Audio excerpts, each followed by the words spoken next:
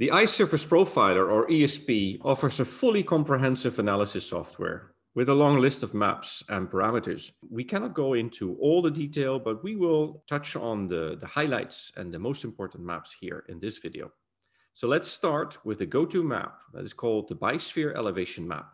Elevation basically is the raw height data with reference sphere subtracted from that.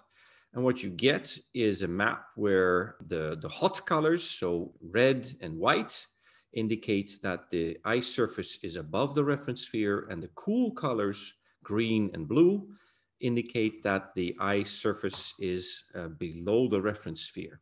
So if we look at this particular map here, what we see immediately in the central, the corneal zone, and around that in the periphery, there's the scleral zone.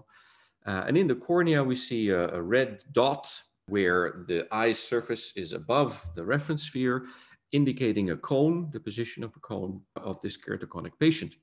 And if we switch to this second map, then here we can quickly see that there's a red dot, an elevated area on the sclera. And in this case, that's a pinguicula.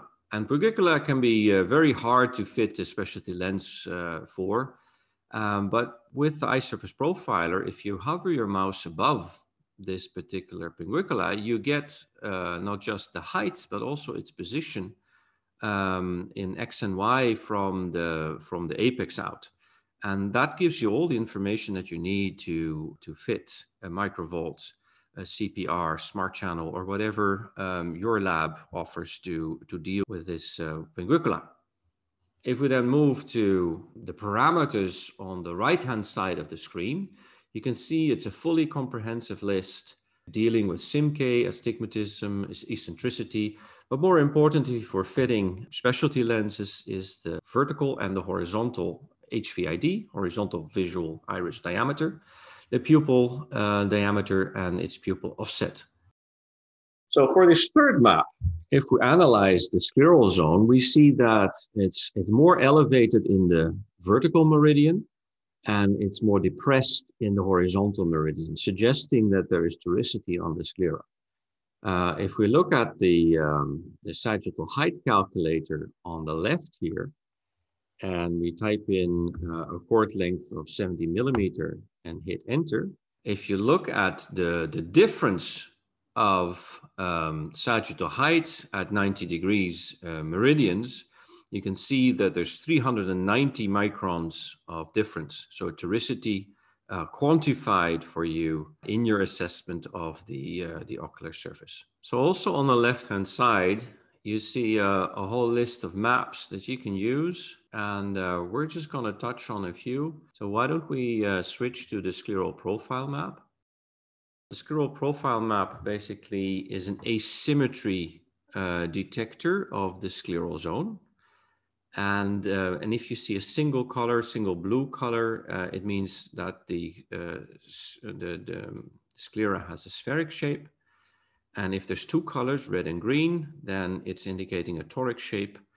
And four colors, as you see here, indicates that it's a quad-specific shape. And there's one outer category, yellow with a hash mark, indicating that it's an irregular shape. And based on the scleral profile, we have developed a nomogram that will guide you towards what haptic for the scleral lens design to choose. The spheric one that's quite clear, but also the choices for whether to go quad-specific or whether toric is sufficient. And also, of course, when you should go for a more customized haptic design. Another very useful map is the tangent angles map. And this basically shows the local slope of the eye and is a great way to look for asymmetry of a particular eye and can help greatly with quality management as well of your measurements. And now we come to the real core of the Eye Surface Profiler, the first lens fit algorithms. And in the menu, all you have to do is to select your preferred supplier, your lab, and then select the lens that you would like to fit. And once you're happy, you click on calculate.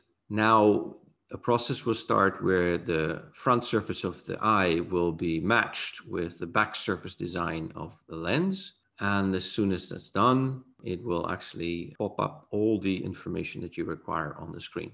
So the Scleral Profile map for this particular eye had indicated quad specific. So that's what we chose. And based on the HVID, we went for a 70 millimeter diameter lens. And after the first lens fit algorithm has done its job, it comes back with all the information here on the left-hand side with the haptic shape in the 4 quadrants, of course, and the overall sagittal height and the base curve. And so together with the over-refraction calculator on the right-hand side, that's the one thing you need to add, you are basically ready to place your lens order. And when placing the lens order, a new feature that we offer is the direct connect. It's a way where you can push all the relevant parameters and data to the lab. They will receive that in all its richness. And so also for the consultation that they will provide you with, they will be empowered with all the information that the ESP gives. You basically have a very direct and smooth process for a fast and very efficient and precise fit. So I hope you enjoyed this quick demonstration of the ESP software. And of course, there's so much more to learn. So why don't you sign up for a personalized demo? We'd be delighted to show you all the features of this amazing profilometer. Thank you, and hope to see you very soon. Bye-bye.